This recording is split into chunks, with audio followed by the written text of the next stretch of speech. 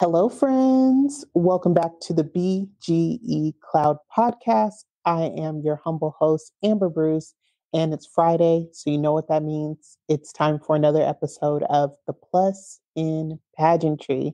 And as you can see, things are a little bit different today.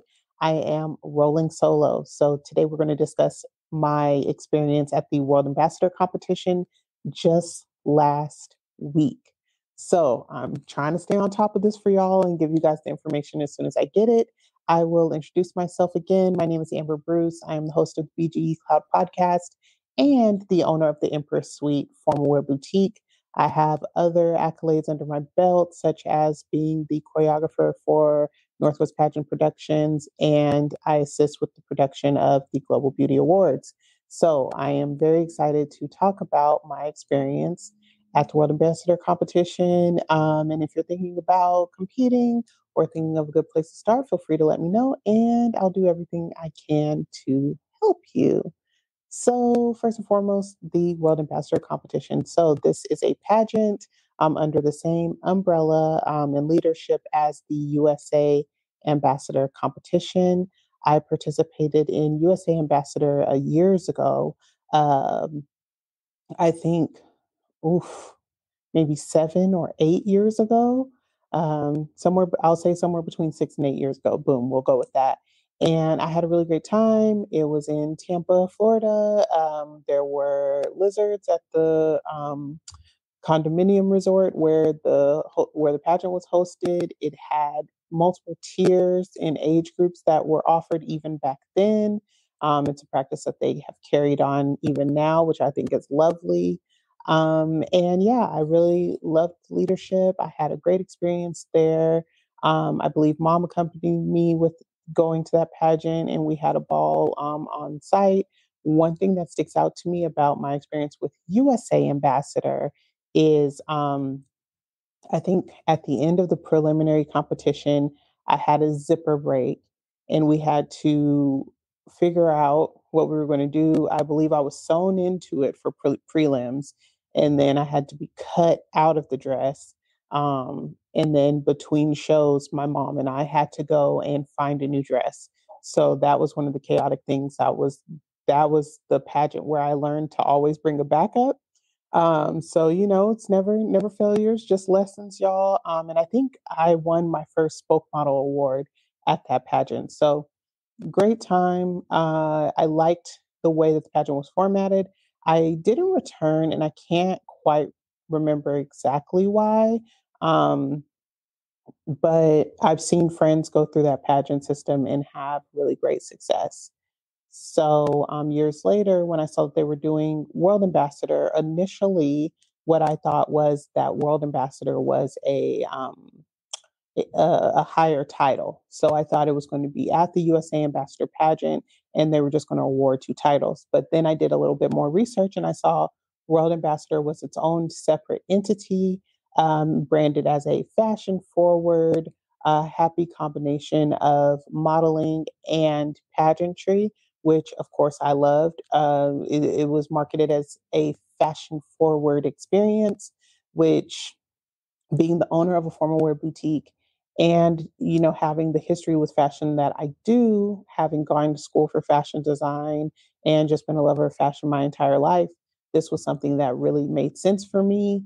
And one of the tips that I often give to folks who inquire, how do I get started, where do I go, I always tell folks what you need to do is you need to find a pageant that um, makes you feel whole, something that checks all your boxes, something that aligns with your views, your interests, and what you're willing to do as a title holder. Because essentially, your week at the pageant, your week or weekend at the pageant, you're in a job interview. So you need to be able to perform the duties required. So do I like to model? Yes, I quite enjoy modeling. Do I love fashion? Yes, I quite enjoy and love fashion. So, those two boxes were checked for me. I know that USA Ambassador has a service commitment to multiple organizations. And I expected the same of World Ambassador. So I figured I would still be able to get my community service in. I checked the criteria. I met the criteria as far as age and gender and things like that. And then I also looked at what the scoring was going to be comprised of. So there was to be a interview of sorts, a panel speaking experience that was to be streamed live on social media, and I loved that. So that was supposed to be scored at 30%. There was an evening gown, a fun fashion, and or branded runway, excuse me, and also a fitness competition. And each of those were going to garner 20%, and then 10% was to be left up to social media. As y'all have heard me say before, y'all know I have a love hate relationship with social media, but I really wanted to dig deep, push through, and post as I figured they wanted their title holder to post, which is obviously like a great strategy, right? You want to be able to ensure that you can do the job being asked of you. So in my prep, I definitely practiced my runway walk. I thought about my wardrobe. I practiced speaking by, getting folks to interview here on the BGE Cloud. And as I was growing my business, I had a lot of opportunities to speak about pageantry and everything that it's done for me and all the different doors that it's opened. So, plenty of time speaking. I did not consult a coach this go round. However, I have been coached in the past, and I just kind of took those techniques and applied them to my pageant prep this go round. So my prep was relatively easy. I did push myself as far as high heels. So I have a love hate relationship with heels. I can't wear tippy tops because the front of my foot is too wide. So I found a strappy tippy top like shoe that I actually carry here at the Empress Suite. And I practiced runway. Whenever I didn't have an appointment here at the boutique, I practiced runway. Whenever I had a free second at home. I was in my shoes, practicing going up and down stairs. Side note, pageants. I know the stairs look beautiful. I know it looks good on camera, but stop it. You hear me? Stop it. I hate stairs. Like, oof. Anywho, that was my own little rant. But yeah, so I did everything I could to make sure that I felt comfortable in my shoes. And by the time I got to Florida, um, I could wear any of the pairs of the shoes that I packed and felt fine. I didn't even have immense pain afterwards. So though I am I am wearing my slippers. I am wearing my slippers today. So let's stop the cat. Okay, my feet did hurt. I'm a liar. Okay. Um, so anyway, uh, traveling to Florida is always an adventure, given that I live in Washington State. So I really just showed y'all my foot. That is so funny. So I opted for a straight through flight because I couldn't do the down up down up down up thing. I think it was just over 5 hours, excuse me. And going into Florida, there was a whole lightning storm, babes. I thought it was going to be the end for me, but my pilot did his big one. And then I was actually traveling by myself this time around, which I absolutely hated. Did not like it. Would 10 out of 10 would not recommend. Don't do it. Um, Especially for something like this, where having the support of your family makes all the difference. But put a pin in that. We'll get back to it in a minute. But yeah, other than the lightning coming in, flight was really, really smooth. And I easily got to the resort, which we had the privilege of staying at the Margaritaville Resort in Orlando, which was really nice, though my room had ants. Um, and it did take them a while to come and address that. But once they did, I didn't have any other issues. Um, I will complain about Florida's weather. It was an adjustment period for me. It felt like the second I stepped out of my room, I was like sticky. For audio listeners, I'm using my hands to illustrate what was going on there. Um, but aside from that, the resort was beautiful. The resort was absolutely beautiful. Even on a couple of days where it was a little bit rainy and gray, the resort was absolutely beautiful. They were doing this Christmas in July thing. And so they had this giant flip flop, and it was dressed in a Santa hat. And I walked by and I was like, "Ooh, y'all lazy with the decorations. Y'all out here got this sandal with the Santa hat on. Y'all just leave it up year round," was my thought. And then I heard later that they were doing a special like Margaritaville, Christmas in July. Margaritas are X% off, kind of a thing. And I was like, "Oh, okay." I was like, we love a theme. We love a theme. All right. And then one of the staff told me later that they are constantly dressing that flip flop up in different attire. So like they'll dress up for Halloween and any other holidays or festivities that they want to throw, which I thought was really, really cute. Um, Registration went over well. I obviously planned, checklist. So I had everything I needed at registration. From there, we were able to go and pick a dress to model, or we were supposed to pick two dresses, but the girlies got in the way for me picking two. So I ended up picking one dress. It was gold, it was beautiful. I'm pretty sure it was a Giovanni, because we were the models for the fashion show from the sponsored gowned boutique who was sponsoring the pageant. So that was really fun. I liked that. I had a good time doing that. And then what else happened? Oh my gosh. Um,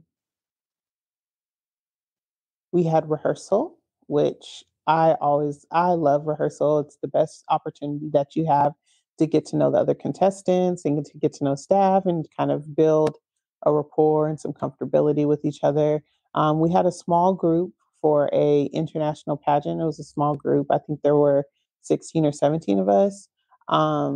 So yeah, there were four total Miss contestants, I think two Miss contestants, and then the rest were teen and preteen.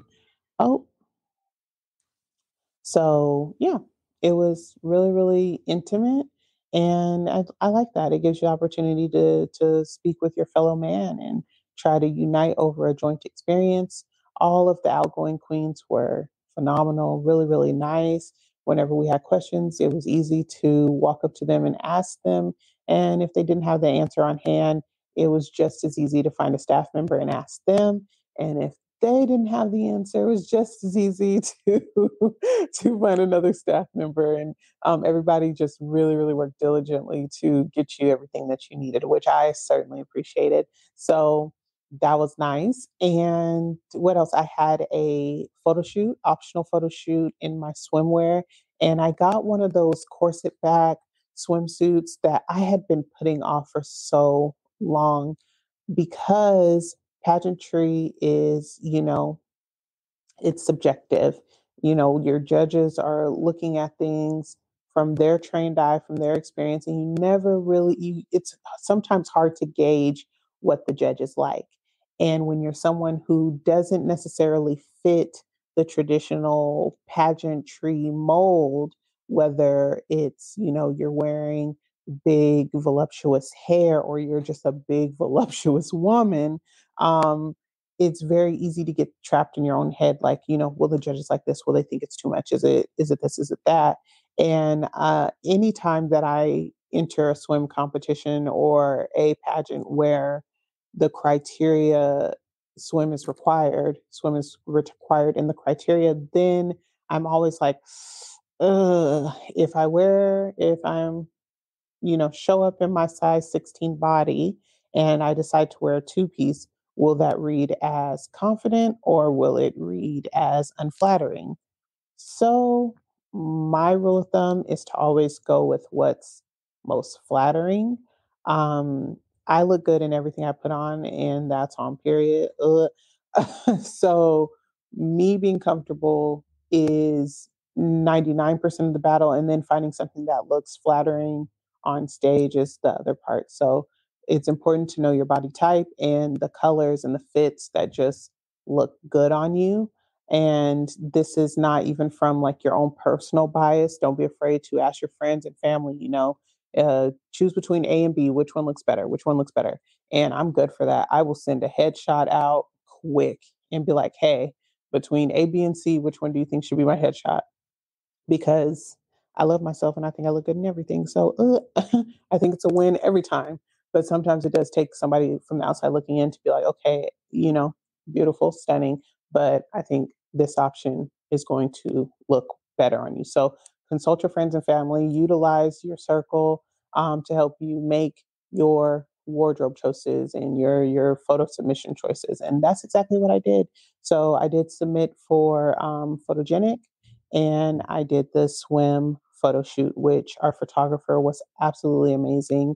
Was great. Excuse me. Was great directing the shoot and just really, really awesome with helping to realize the vision that I already had in my head. Like when I was thinking about the swimsuit shoot, I originally wanted to do something outside, like in the sand, like giving very Sports Illustrated, but that was just kind of like beyond our wheelhouse. So we ended up doing something more like a studio shoot, but I still was adamant about being barefoot, just to give what it needed to give. So that was really awesome. And then outside of the shoot, we had another rehearsal and interview. And me and the outgoing queen actually showed up in the same suit for interview, which I adore because, great minds think alike. And I had a 4-minute interview with the panel of judges that I believe went well.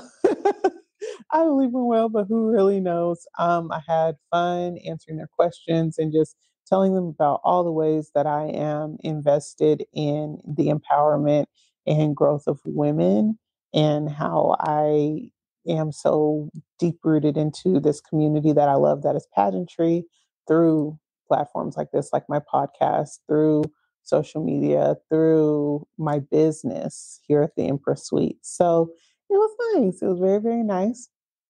And I liked having just like, I liked I don't know. Every few years, I go back and forth between if I like round robin or if I like panel style. And so, for those of you who don't know, round robin style interviewing is like speed dating. So you go in, judges are sat at their own individual stations, and then the contestants will rotate through till they've had the opportunity to interview with each individual judge. Um, when you go and you do a panel style interview, it's like presenting to the class. Your judges are sat before you and they'll ask you questions, and then you'll answer. So more often than not, I favor a round robin style interview because I think that it gives you more opportunity to just kind of get to know each individual judge. I think sometimes when you have a panel interview, some judges don't have the opportunity to ask the questions that are most important to them. And so they're kind of in a space where they have to decide, their feelings about your performance based off of what the other judges prioritize asking you. So I go back and forth, but this was a really fun, laid back panel style interview. Quite enjoyed it. And then, yeah, it was basically showtime, and we just had a final. We didn't have a preliminary and a final. We had a eye level walking pattern opening number. That's usually what my shows consist of when I'm choreographing. So I definitely was in full support of that. And the show was beautiful. It went very, very well. We performed opening number in our runway outfits and then was able to go straight into performing our runway routines. Um, I had a little incident. So one of the girls coming out behind me in opening number ended up stepping on the cape that I was going to wear for my runway performance, which really wasn't a big deal.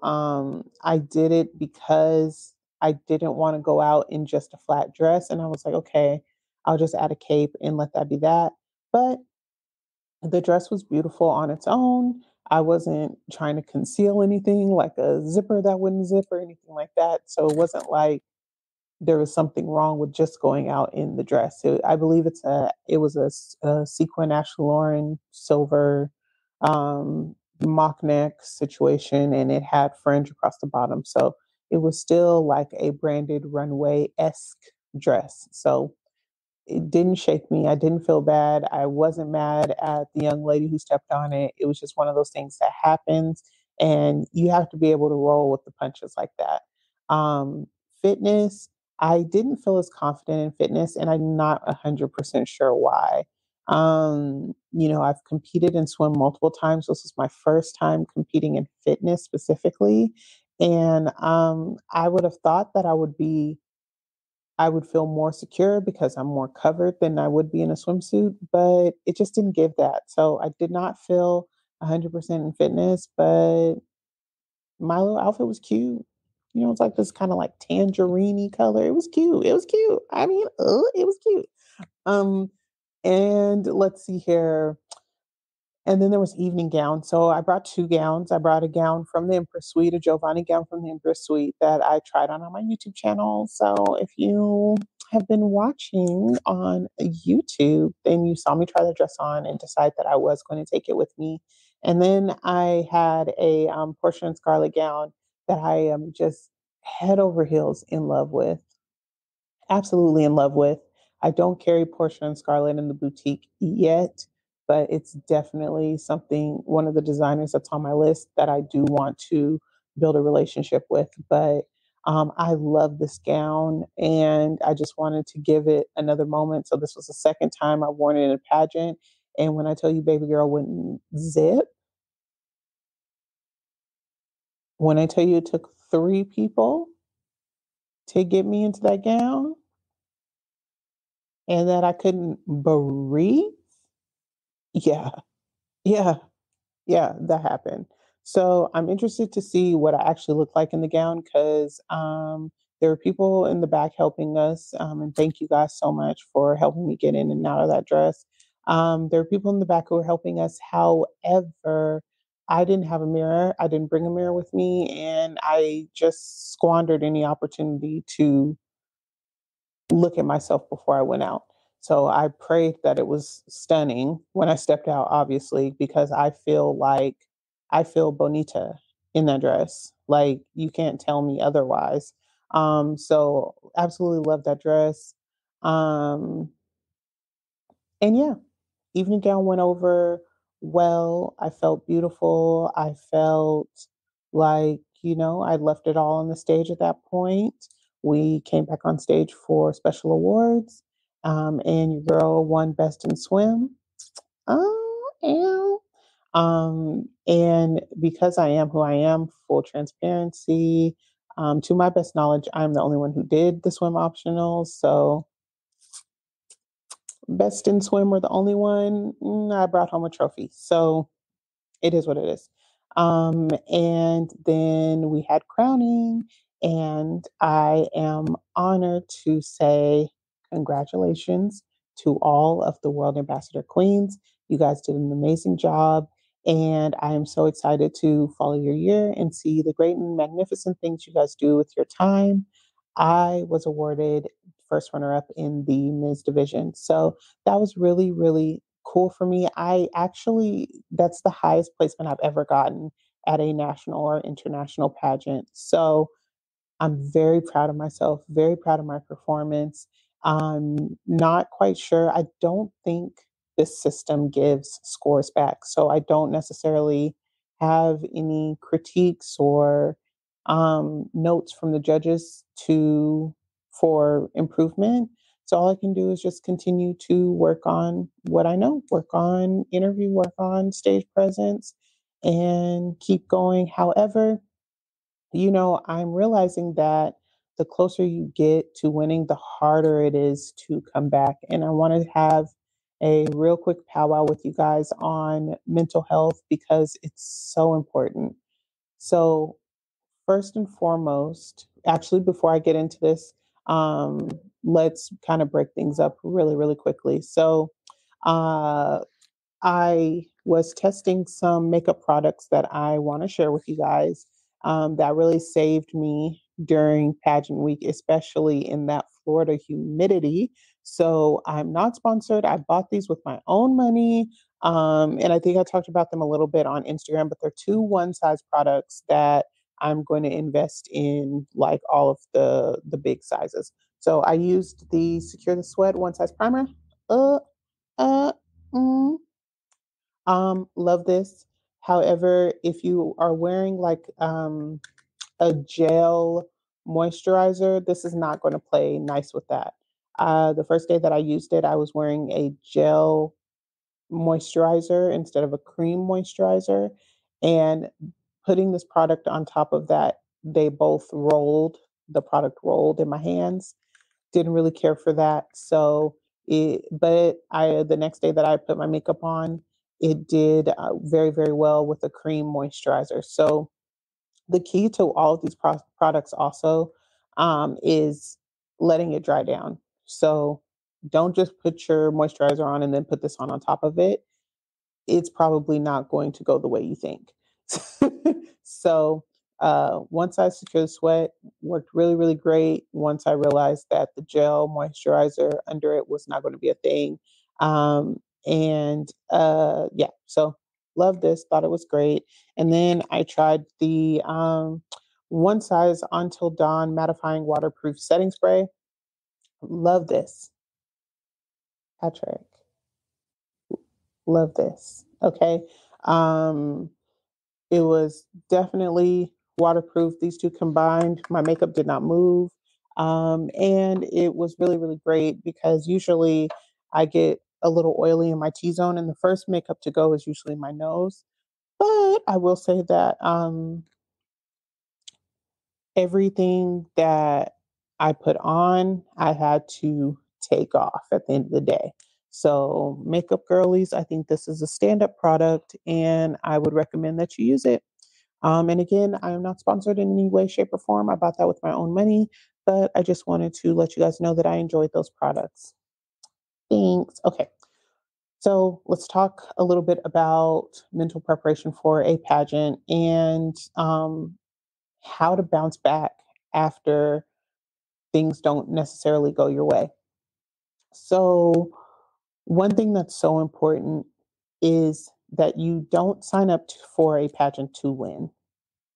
I know that sounds crazy, but let me land. Okay.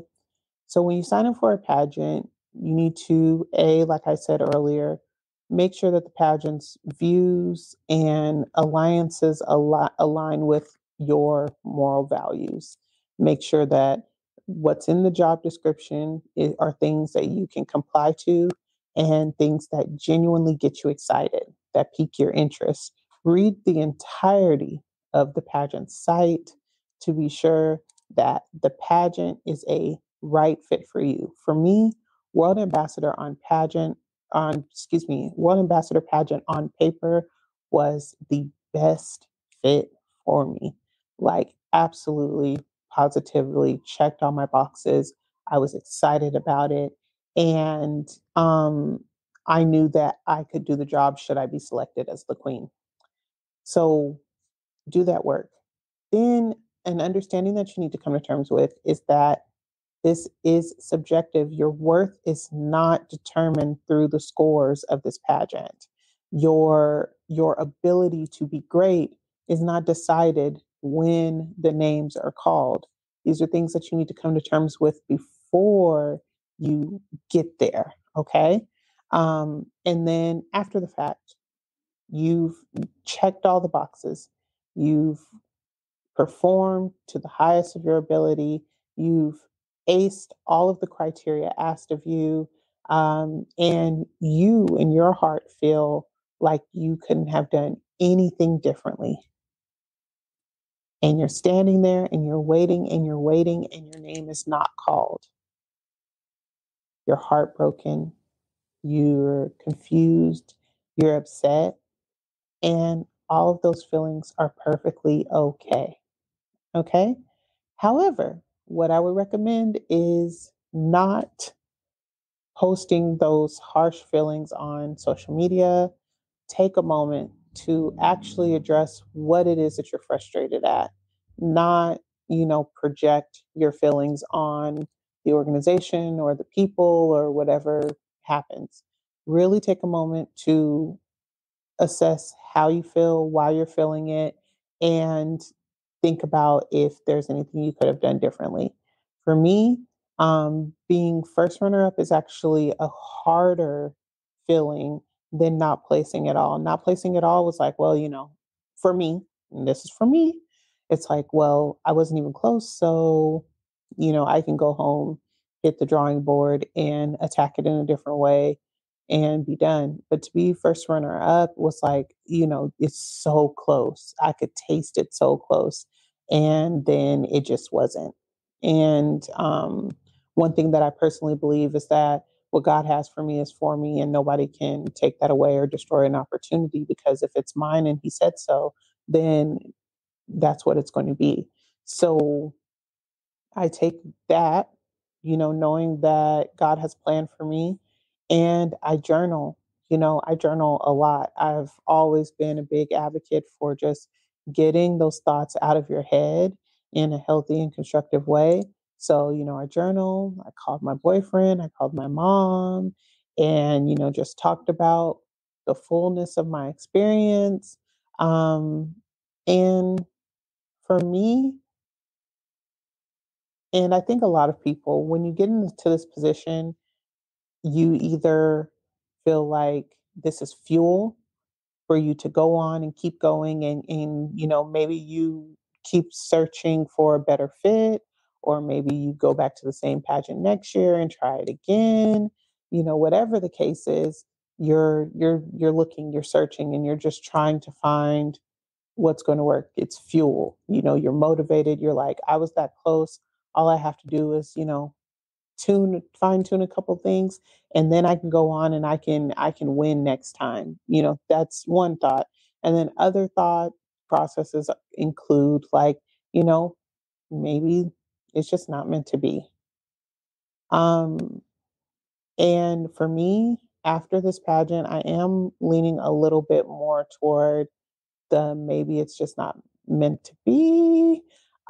And it's not with any doom or gloom or anything like that. I've been in this industry for over 10 years. I have won awards in optional competitions. I've been voted Miss Congeniality, um, regionally, nationally, and internationally. I've gotten a lot out of pageantry. I've learned a lot through pageantry, and I want to leave the industry, the stage, the front facing part of the industry. I want to leave that on top. They always say a lady knows when to leave. And I've always dreamed of having a big title, whether it be a big national or international title, because I know I'm capable of doing the job. But for one reason or another, I've not been able to pull it out. I've not been able to make it happen at these big pageants. I've loved being there, I've loved competing, and I have loved watching, a girl who I spent a week with have her dreams come true. So there's no bitterness, there's no jolt. It's just me thinking that maybe my skill set is best used at a different part of the industry.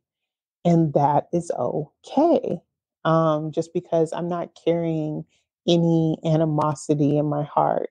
Um, so people are going to process this the way that they're going to process it. I personally have, since being home, definitely spent a lot of time journaling. I'm not going to lie, you guys, I cried, and not, you know, anything mean or nasty about it. I just really wanted this opportunity and I didn't get it. So I will say that I had a lot of fun and I did enjoy my time. I know the main question is going to be, so what's next? What are you going to do? And right now, today, as I'm recording this, the answer is I don't know. I don't know. Part of me feels like this is kind of a closing of my onstage chapter, and another part of me says don't quote me on that. So we'll see. I will always support and participate in pageantry in one way or another, whether that's as a potential sponsor through the Empress Suite or as a choreographer or, sitting on the board of this or that. But yeah, I love pageantry. There's no way it's not going to be a part of my life going forward. Um, I just have to continue to do the work and figure out if I want to be on stage again or not. So that's that. But overall, if you're looking for a pageant system to join, I would recommend USA Ambassador or World Ambassador. It's my understanding that these pageants are going to be offered separately next year. So you'll have the option to go to either or, so that there's no confusion about what these are. They are two separate pageants under the same leadership. So, yeah, guys, if you have any other questions about pageantry or would like to share your experience in a pageant, please don't hesitate to reach out to me. Again, I am Amber Bruce. This has been the Plus in Pageantry. Thank you for joining me on the BGE Cloud. Be sure to follow us wherever podcasts are streamed. And don't forget, you can follow us on Instagram as well at BGE Cloud. And you can follow me personally at fail. And you can follow me personally at Amber Bruce _. If you'd like to see more pictures and videos from my experience at World Ambassador, you'll be able to find those on my Instagram at Amber Bruce _. I love you guys. I hope you have a fantastic day. See you next week. Bye.